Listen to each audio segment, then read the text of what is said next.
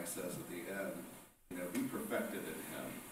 And I think it's so important for us to recognize, and we've said this before, we've heard it from the pulpit or whatever, but I don't believe that there's ever a moment where there's some sort of magic moment where we go from being not perfect to perfect. But that perfection, this walk towards God, where he becomes more and more and more part of us, is a process that we go through if we choose. If we allow ourselves to be perfected in him, if we're willing to walk that walk, if we're willing to allow the things that God would have us go through work when he wants us to work within our lives, we become more like him. And that is the whole thing. As the scripture says, when he comes, that we may be like him. That his image, good morning, that his image is in our countenance, that we see him in us. In this whole chapter is about that, is allow yourself to be perfected in him. And so we read previously about how important it is to have faith, hope, and charity, and that these things work together to accomplish this work. We've read previously about, and we'll review that real quick, how important the gifts of the Spirit are. These things that the Lord gives us as part of our walk with him and this worship with him to allow us to accomplish his work. And so we'll finish that chapter today.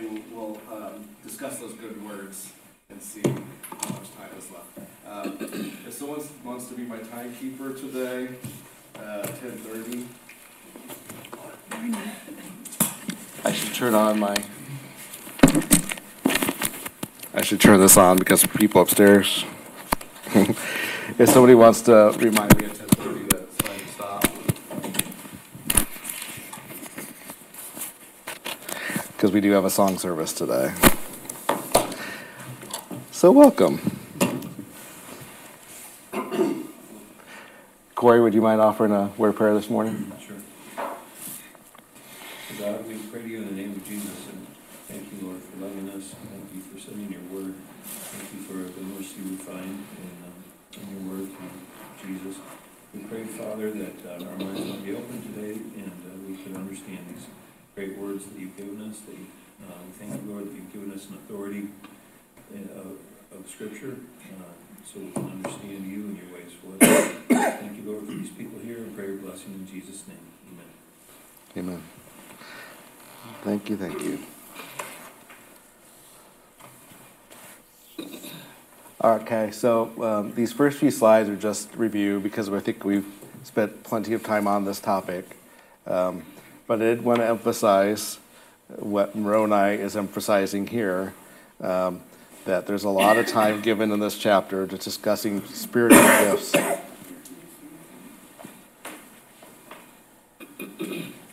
Spiritual gifts. And Moroni mentions these spiritual gifts: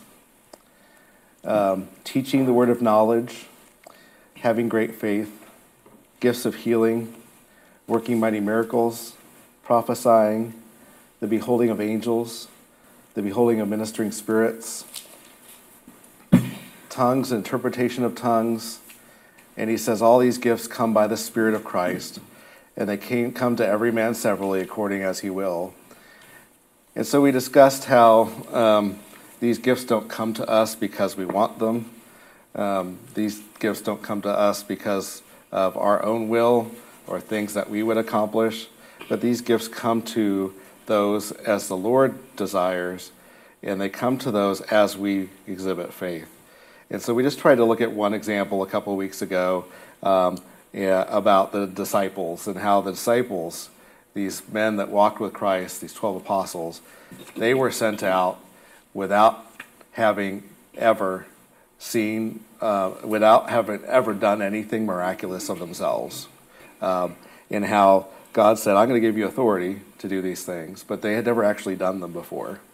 So they actually had to go out and try to do what he said.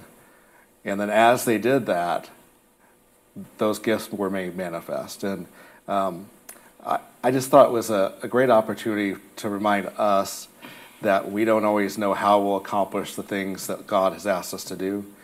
We don't always know how we're going to be able to minister to people, but we step out in faith and we simply try to spread this message of Christ, and he does whatever he wants to do in that moment. Whether it's giving us words to say, things to think, things to do, whether it's exhibiting any of these gifts, those come out as we try to do the things that the Lord has asked us to do. So I just encourage us, hopefully we believe those words, we have faith in him, and when he says, you can do whatever is expedient in me, whatever I ask you to do, you'll be able to do. I hope that we believe those words. So those are important. And so Moroni finishes that idea off by saying, you can't be saved in the kingdom of God if you have not faith, neither if you have no hope. And despair comes because of iniquity. And I thought that was an interesting idea. And that's the last words we read together. When we find despair, the lack of hope comes when we don't have that hope of Christ in us. And so it really only is the gospel of Christ that gives us hope in this life.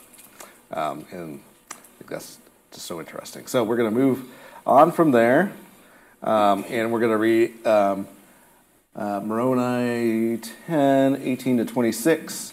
And he's going to talk a little bit about what happens if these things are not in your midst, right?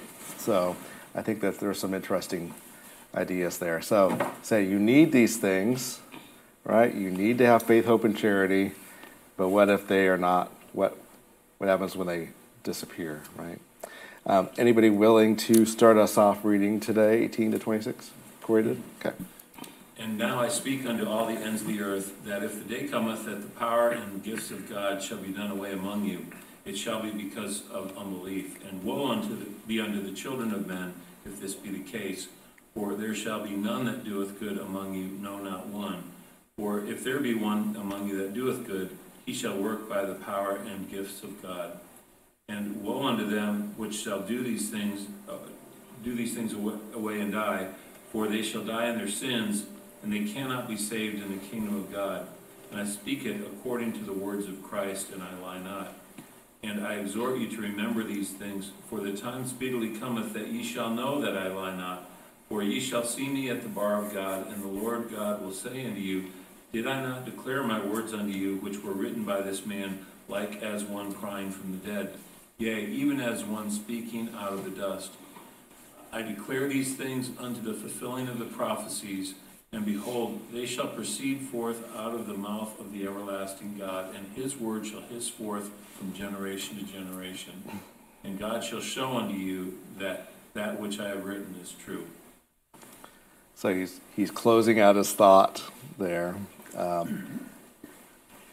need to do a word study on the word hiss, just sort of like as I read that, because that's only used a few times in Scripture. Isaiah uses that word.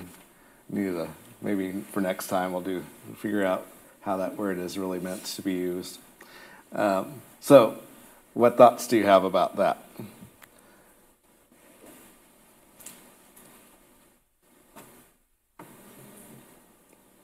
Moroni is very sure. He's very certain about what he's saying there, because he said already that Christ ministered to him, and so he has no doubt about what he is saying. Right. So what is he trying to say?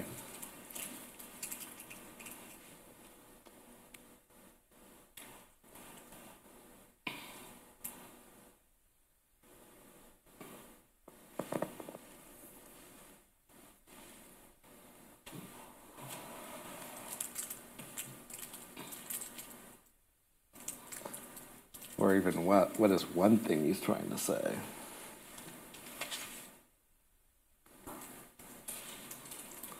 Don't be bashful.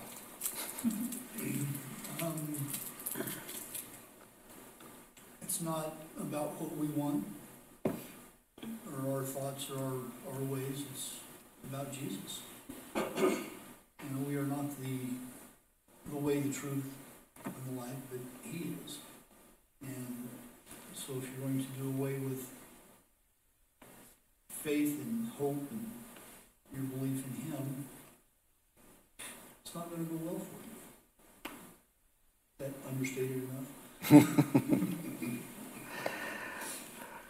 Well, even in society, if all these gifts are not prevalent or not present, it's because of unbelief. And so if you as a nation, if you as a culture, if you as a society quit believing, you're in trouble. You're in deep water. So we can't allow our faith to waver. We can't allow our faith to falter. I mean, we can because we're human, but we hope shouldn't. We don't. And we got to endure to the end, like it says. But you got to have faith. You got to have belief in me. And you look at society nowadays, and there seems to be no need for God. There seems to be smaller and smaller number that believe in Jesus Christ, and like it said before, these are not fables that somebody's made up. We, like Peter said, we were there, we saw him, we know he is. We were eyewitnesses to what happened. So, I don't know, just kind of what Trace was saying. Yeah. I'm sort of intrigued by or comforted or thought-provoked by if there's just one person left, it'll still, I mean, it's kind of encouraging as it dwindles that, but if there's even just one left, God will still. He pretty much was just the one left. He was the one left. Yes, Yeah. yes. So he knows that's true. Yeah, that's true. It's a living testimony. I thought that was important too. All three of those things are important. So it's important for you guys to share. We are not dependent on anybody else's faith, right? And so I'm encouraged by that idea too, that even if anybody around us is not a believer, right, that does not mean that the Lord is not going to work through anybody that is seeking for Him, right? Anybody that is exhibiting faith, right? So, sort of like, what's the city that God was going to destroy, and what's that? Not great on Old Testament stories, and just give me one person. Was that that one anyway? Yeah, give me one person. One person. Yeah, that one. And so the Lord is going to work through anybody that is showing faith on Him and has hope on Him, whether it's the whole society after Christ was there, or whoever's left, right? We read in Jesus's words His prophecy about sort of like end times and how the saints are few. We've talked about that. The Church of Christ is scattered and it's small, it's few. But that doesn't mean there's not light within the life or the relationship of those that are still seeking Him. So, we're not diminished by anyone else's lack of faith. Now we are strengthened by each other, right? But He's going to work good through anybody that's seeking after Him. I think that's really important.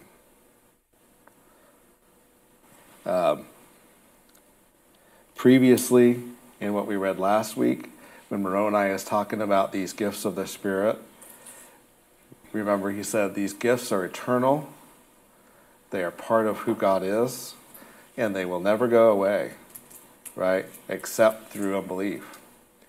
And so it's almost like a self-fulfilling prophecy, right? When I stop believing, I stop seeking. And when I stop seeking, I stop finding.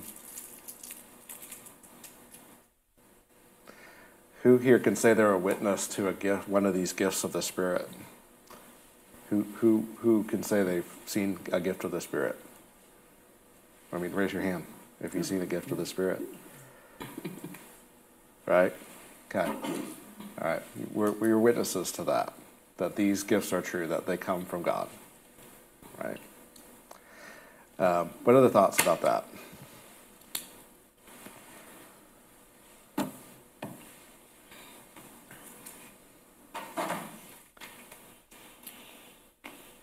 So, stop me if you want to talk. It's important for us to say today, right, that these gifts that are mentioned by Moroni, starting at chapter 10 that I read, the gifts of healing and miracles and beholding of angels and ministering spirits, and tongues, interpretation of tongues and prophecy, these gifts of the Spirit are available today, right? And they work by faith. So Moroni is encouraging anyone who will read these words, continue to walk in faith. Continue to exercise faith in doing those things and following those words that I've asked you to do, right? And I will be with you in that. So, no, we don't have to worry about what anybody else is doing, right? We want them to know Christ, but that can't limit how God can work with us. I think one thing that I got out of it towards the end of it was he was talking about,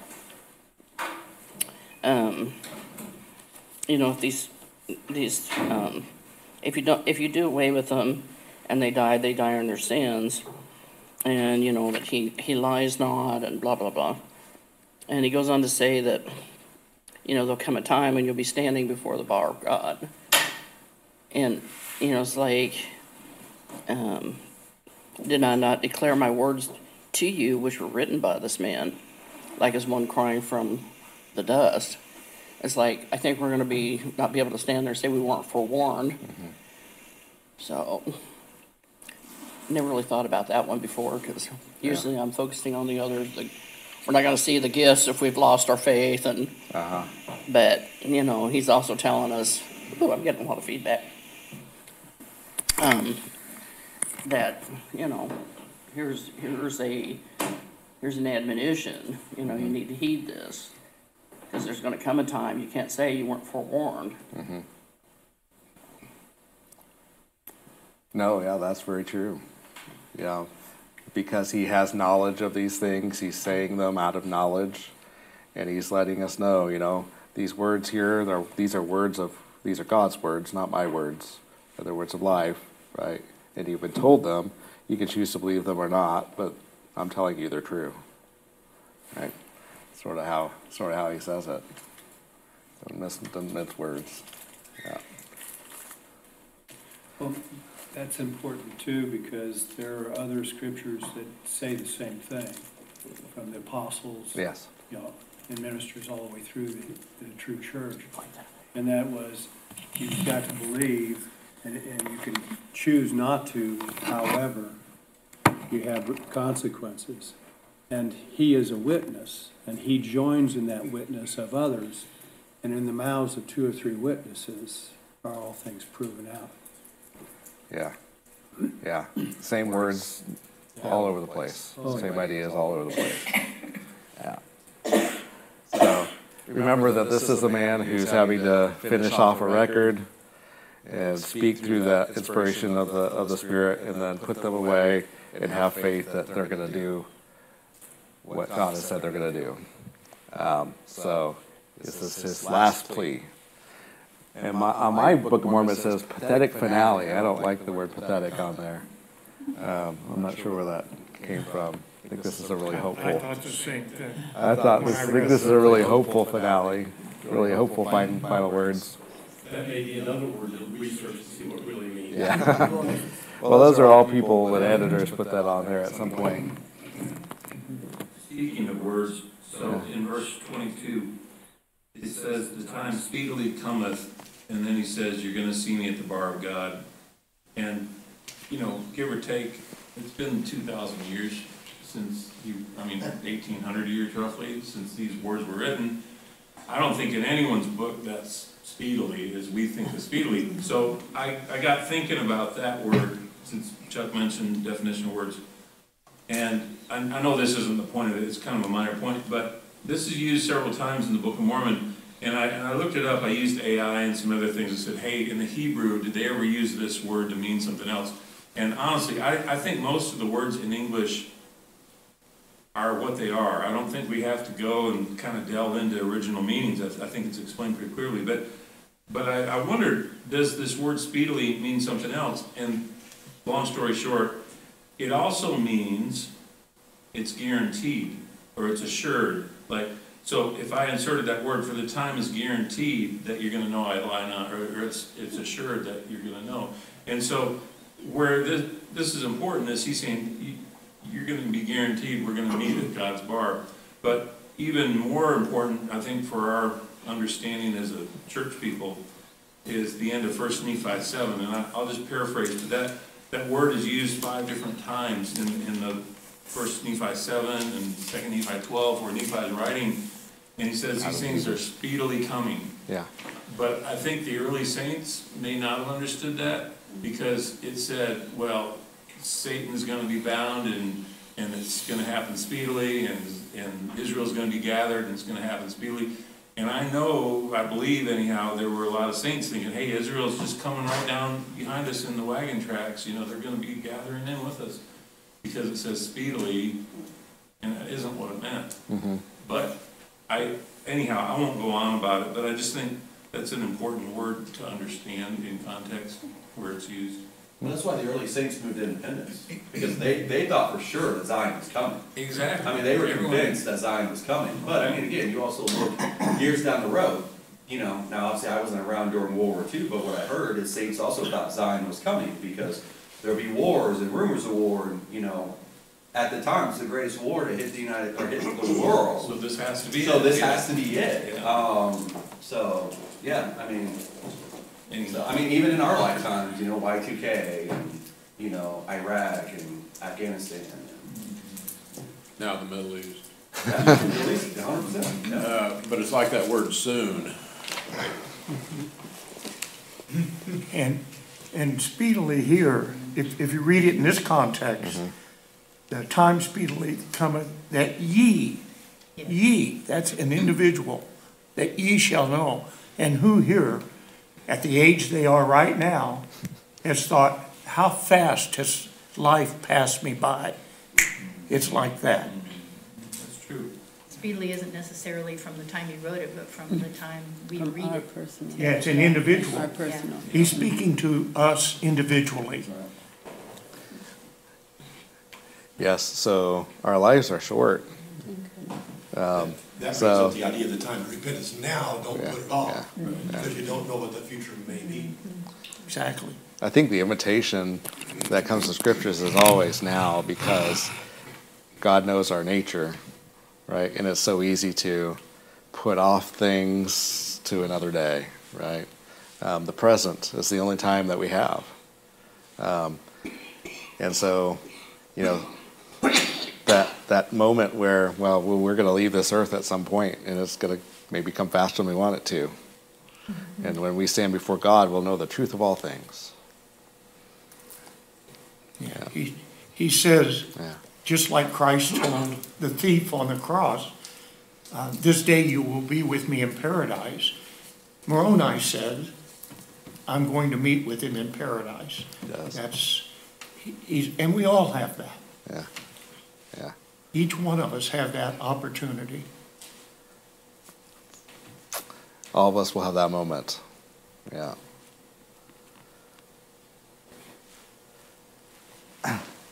So I just hope I didn't overdo that discussion. I just feel like it's important for us to have hope in these words that the scriptures say, right? That the things of God, the way he works, and that's part of what Latter-day Saints means, right? That's what part of what this church was, this idea the church was established on is God works today like he's always worked. He does today, or is willing today, we're able to do today what he's always done in any age of any scripture that we read about, right? He still works. He always works. This is perpetual. This is always. And Moroni wants us to not lose faith in that, not lose hope in a God that's living. Right? So we shouldn't lose hope or faith in a God, in knowing that God is living right now, right? And we want to continue to come every Sunday and pray expectantly, expecting to receive from him.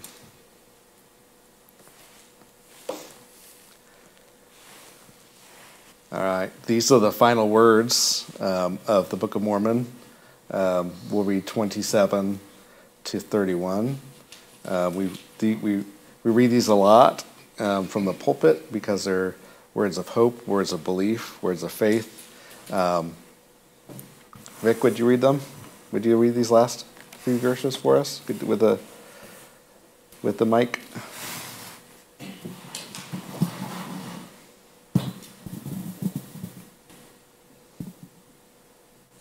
I'd like to share just a little something before we do. Sure. Because it says come a couple of times, coming to Christ. And I remember when I first started coming here, Ken was pastor. And the theme throughout, I think most of the time that he's always been pastor, has been come. And the Spirit bore witness to me of the importance of that. And it bore it very deeply. And it always means a lot to me. And I feel like the Spirit bears witness continually every time I hear and see that, of that calling, coming to Christ. Mm-hmm.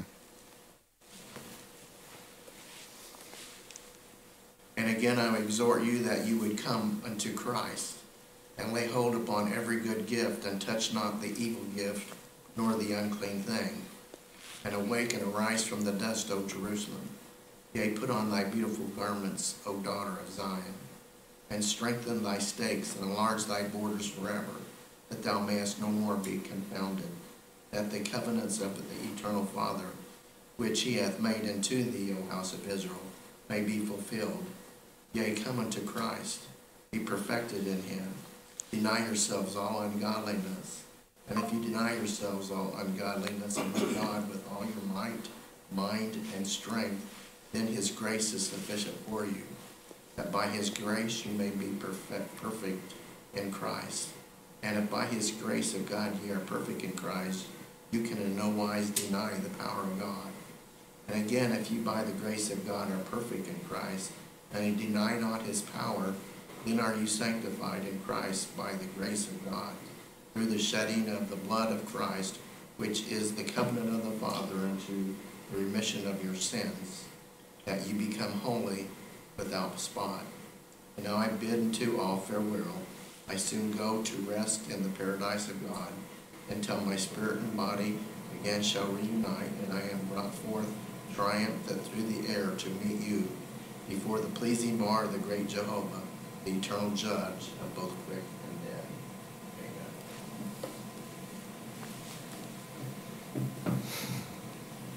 Amen.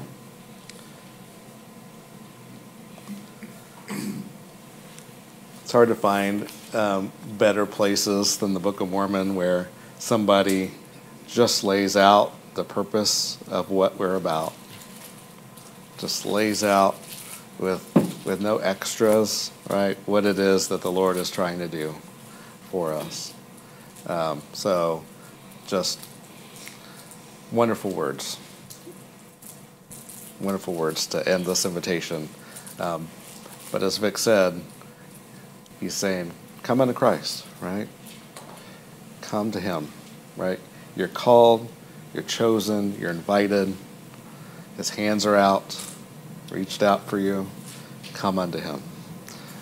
It also discusses a response, right?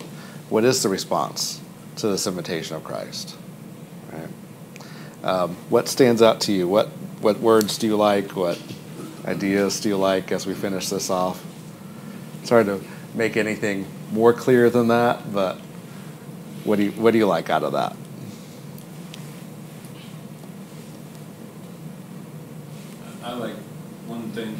gives a different definition of how grace works, I guess, to use that word, than what you hear out on the street among Christians. And I'm generalizing, but it seems that people will say, well, you know, Jesus died, there's nothing you have to do, it's grace. You know, just kind of go your way. But I don't think that's the message, at least that's not this message. It's like, you know, there is a work we have to do to deny ourselves of ungodliness. And if we do this, it says, and if we love God completely, then we become worthy of His grace. It says, then is His grace sufficient for you. And if we do that process of coming to Christ, like Vic said, and becoming perfected in Him, like you said, then it says, then you're sanctified by the grace of God in verse 30. Then Jesus' blood is applied. And so it's like, it's not so much that it's conditional, but it's like there's a responsibility on our part to do something. And I think that's what the world doesn't tell us. When we die, right, that's why that baptism, that symbolism of baptism is so important and powerful, because, you know, when we die, we say, you know, we're baptized, we agree, right, to die to our old self and to rise a new person. We agree to let His sins wash us away, but we also agree to follow Him and take on His name. And so, you know, in a very simple way, He's saying, here's what you do. You seek to deny yourselves of those things that separate yourself from me, right? That's what ungodliness is, right? The things, am I not on? The things that you know that are opposite of my plan, those are the things that you should seek to be done with, to know me. If you know they're ungodly and choose them anyway, right, that's sin. So, did you want to say something, Vic? Yeah, I'd just like to touch on sanctified just a moment. It's a mini class, a lot of talking can be done about it, but just in my understanding and in a nutshell, it's becoming perfect, but it's also in that process, it's the unification of your mind and heart. And your mind normally knows what's right and wrong and knows to do what is right, what is good, to keep the law. So why do we sin? Because of the lying and craftiness and deceitfulness of the devil or the evil spirit that would speak to the desires of our heart.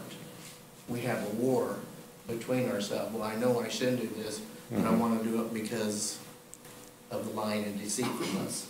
So that sanctification is when your heart desires what your mind knows is right. And it's by the grace of God only that this can happen. I don't believe it's something that we can just will ourselves to be sanctified. Right. It is by His grace.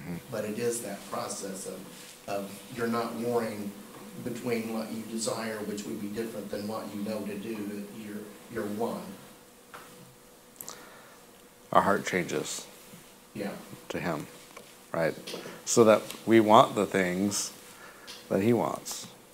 Yeah. That's an interesting, I've never thought about that idea before.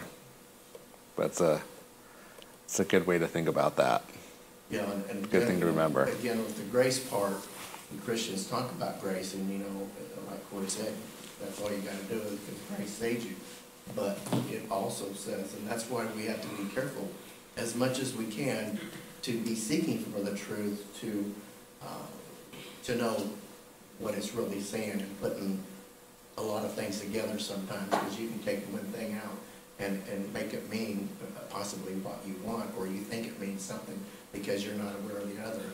And so that grace is after we have grace in our faith, we want to keep His commandments. So it's not because of works that we keep His commandments, that we work obtain anything, because we can't. It's by His grace that we're able to keep these things. But our works show to other Christians, to those that aren't, that we have accepted Christ and that we're trying to keep His commandments and do the right thing in as much as we can, or no, depending on where you're at in your walk of faith. Mm-hmm. I think the thing for me that really kind of ties into all that a bit, and love God with all your might, mind, and strength. You can in no wise deny the power of God. I mean, how could you? If you loved him with everything you had. Yeah. Yeah, the whole purpose is, and I'll have you go next, his whole purpose is that because we know him, we become a different creature, right? That this part of knowing Christ causes us to change, right? Away from our carnal self towards his image, towards his countenance.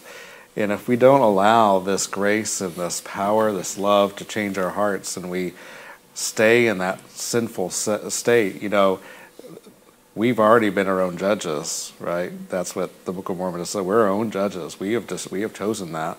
And so he wants to get us out of our out of the old man into a new man.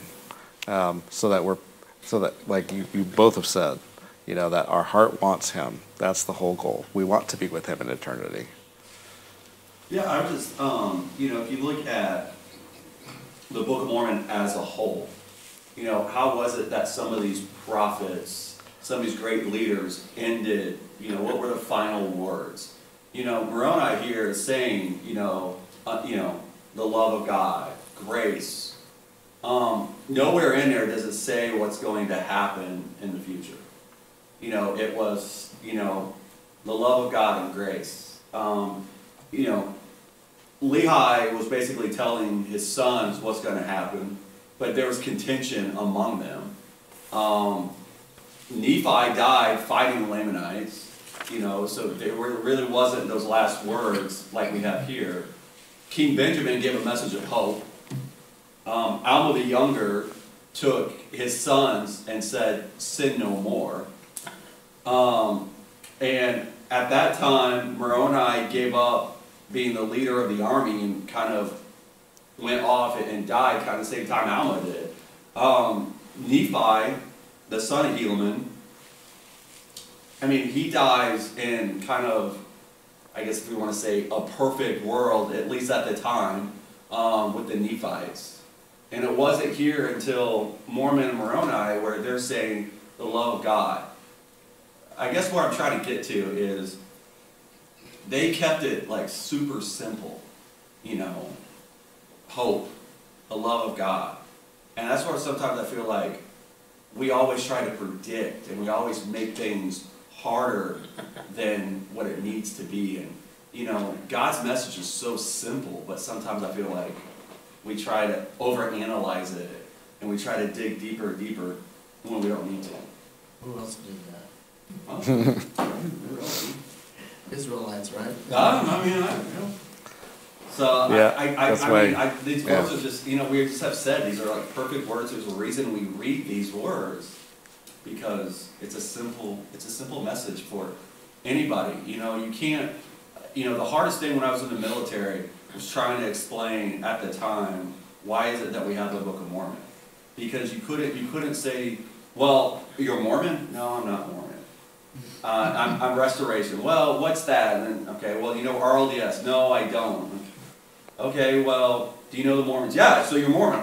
I'm not Mormon. But here, I don't know how to say the Book of Mormon.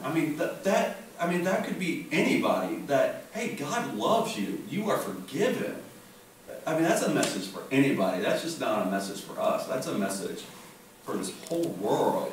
Think about it. If we took that message and the world lived by that, think about how better the world would be. We wouldn't be fighting in the Middle East right now.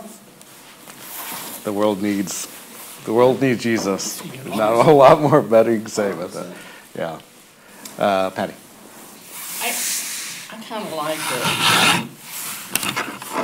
This is just a real plain, ordinary thing. Mm-hmm. But he says, arise and he addresses it to the women. Arise and put on your beautiful garments, O daughters of Zion. Because, we've always been into fashion. But I don't think he's talking about our garments we normally think of, Yeah. you know? Uh-huh. It's like, I'm thinking of the scripture that talks about the breastplate of righteousness and, Yeah. you know, putting on faithfulness and truthfulness and kindness and, you know, charity and faithfulness and, Yeah. Your best self. huh? Your best self. Yeah. Even that word picture is, even that word picture though speaks to this message, right? Cast off your dirty garments, right? And put on garments of righteousness, right? And walk forth, right? Come to me, put on my garments. So yeah, that's straight out of Isaiah, right? Which has been, which is just already, you know, prophecy for the future. I like that too. I like what it said about steaks. We don't have steaks anymore, do we? Except on the grill. He's talking about the tabernacle. Yeah. He's talking about the tabernacle. And this is part of the prophecy we've read is, you know, this tent, right, which is the house of Israel. It has to get really big. This tent is for everybody, the tent of the covenant, right? So you're going to have to pull those stakes out, move them back, make this tent bigger, because this covenant is, it's for the whole world, not just for the house of Israel. Larger stakes. Yeah. You know, and speaking of that, I remember reading a little book one time that was talking about the prayer of Jabez. And the one little part that I really got out of it was, you know, as the prayer of Jabez occurs in the scriptures where there's a lot of genealogy. You know, so-and-so begat so-and-so and so-and-so begat so-and-so. And all of a sudden there's just this little paragraph. And it talks about the prayer of Jabez. And the author, my understanding is, goes into what he really was asking God. Because in the prayer of Jabez, he asked God to enlarge his borders. And I think sometimes we get so focused on ourselves and our little world, you know, that we're living in here, our part of the little world, that we don't see that big picture. You know, we don't, maybe we need to enlarge our stakes to the point that we are talking about a global, what's the word I'm looking for, renaissance of, you know, faith and that those last day things, you know, because it's not just Zion and our church here, you know, I mean, it's got to enlarge to go to the whole world. And I think sometimes that's what he's talking about, and, you know, strengthen your stakes and enlarge your borders. That tabernacle's got to get really big. Well, that's a good thinking for all of us. We get sort of siloed in our own world, our own church, our own, you know, we got to think a little bigger than that. Yeah. It's for everybody. Yeah, it's a bigger story, like Corey says. Any other thoughts there? I liked at the very end, you know, he makes a comment that is consistent with what Alma says to his son when his son's asking what happens when I die. So he mentions this, until my spirit and body shall again reunite. So I'm going to rest in paradise. I'm going to be spirit until the day of judgment, right? So that goes back to that conversation that Alma has with his son about what happens to us when we die. You know, we rest in spirit, right? And then there is this day of judgment where our bodies and souls are reunited. And at that moment, right, the desire, the God's desire is our body and our souls, right? We want Him, right? That's the whole. Do we want to live with Him? Is our heart in a place where we want to live with Him in eternity? Because if we don't want that, right, the scriptures say, you know, we would be miserable in eternity with Him. If we don't want righteousness, we would not want to be with Him in eternity. So that just goes back to that whole discussion, which is bigger than any of us. But it does remind us here, here's what happens when we die. There's a space between the time that we die and our bodies and souls are reunited. Anybody else? Any closing words? Well, I like that it's hopeful. You know, the pleasing bar of the great Jehovah, the eternal judge. You know, it's not going to be like this scary thing. You know, pleasing, hopefully. I guess, maybe I'm just Yeah, no, it's helpful, too yeah. optimistic. I like what you said about, sometimes we get kind of stuck in our own little world, and we don't look at other things. Nowhere in here did Moroni ever specify a certain people. He said, if ye have by the grace of God are perfect in Christ and deny not his power, then are ye sanctified in Christ by the grace of God. That's a message for everybody. Not just the Mormons or the Restoration or the RLDS or whoever it may be, or the Israelites. Like, this is a message for all of us. And I think if there's anything we could do as a people is to get that message out. And let people know. Because again, the world today, it's the Book of Mormon is full of lies. No, like if you actually sat down and read it and had an open mind, you would see it in such a different way. But again, we all take what it was. Missourians were afraid that the Mormons were coming in to take things, so they automatically put down the Book of Mormon and put down the people, eventually kicked them out. And again, over time, that just continues. And we all know what happened in Utah. So, I think if we do anything, it's get that message out. It's by His grace. Amen. No, we should never be ashamed of what this book represents, because it's the gospel, right? We're just recommending Christ, right? Hopefully we could talk about the judgment bar of Christ being pleasing, right? Brian, Yes. I wasn't going to say it, but if you look at the last verse of Enos, that's the other side of what is being talked about here. He says, I look forward to the day when my spirit and body will come together, and I'll be before the pleasing bar, and I'll get to see him. He says, come to me, I have a place for you. So that's the other version, that's the other side of that glass that you're talking about. Enos says the same thing? Oh. Yeah. So I like, Josh, I love that you talked about finales. There are a lot of finales in the Book of Mormon because there are so many writers of the Book of Mormon. And each of them is going to close off their ministry or sign off their ministry in a different way, but they're going to have the same message. Because whatever you're going to do, what are your last words going to be about Christ, right? If you had to say one thing about Christ, what would you say? This is your last words about him in this text, right? So what are you going to say about him? Well, you're going to say what you believe about him and his power to change lives. Anybody who remembers Jim Robbins stood up to speak one time. I can't remember his exact words, but he said, if you want to know what was important to the man, read his last words. And that's what you're talking about. It's like read the end of the book first. I know someone suggested that, reading, Moroni chapter 10, verse 4 about the promise that is in the Book of Mormon, reading that first. Yeah. But no, again, Alma turned it over to a new generation. He turned it over to his son. Moroni turned the army over to his son, and they both went away. And passed away, just like Moroni did here. It was the last, of a really great generation of Nephites, and an unfortunate end. Who knows what could have been if they would have stayed righteous? But that's the story.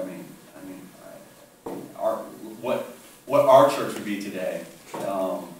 If it was that, because I always heard growing up that the 50s were the great times. We had all of this stuff, and we had, a storehouse, a hospital, a co-op, all this farmland, and what could have been, because all I've grown up my entire life is contention.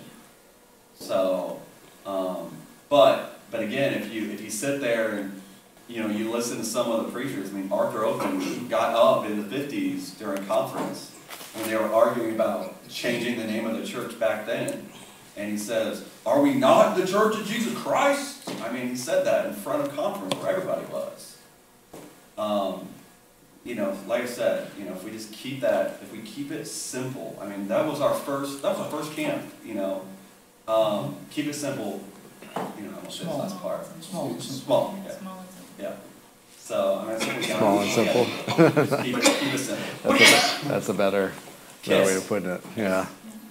Well, let's just never remember, you know, it's easy for us to get distracted on whatever, right? Contention, arguing about doctrine, politics, what we think is going to happen in the future, what prophecy means, all those things, right? Moroni is reminding us here, right? Here's what's important. It's your relationship with Christ. Remember to seek after him. And when you do that, and you are doing what you can, right, he's going to lead you unto perfection, right? He's going to lead your heart to know him. And as you seek to exercise faith in him, the things that he does, right, the Lord's work will be done in your midst, right? He'll be done around you and in you. So just those are good words to keep us grounded. So because we're going to stop, I'm just going to introduce what we'll be doing the next few weeks, and then we'll come back next time and we'll start reviewing. I was looking back at my slides, and 2021 is when we started reading the Book of Mormon, in the fall of 2021. Wow. Yeah, so we've had this class with this focus since then. So we're going to phrase this at not a test, okay? Are you ready to share the hope that is within you? Okay? So I believe that it is important to know what the Word says so that we can share the Word. Or in other words, the Word needs to be written in our hearts. We need to have within us a belief and an understanding of what God has said so that we can share that easily with people we come in contact with, right?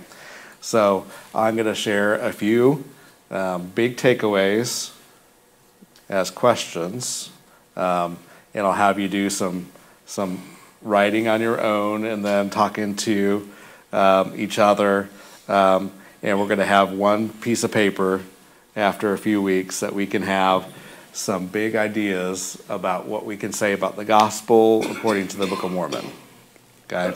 So that you have those and have in your own words what we can say, right? What you believe, what the Word says.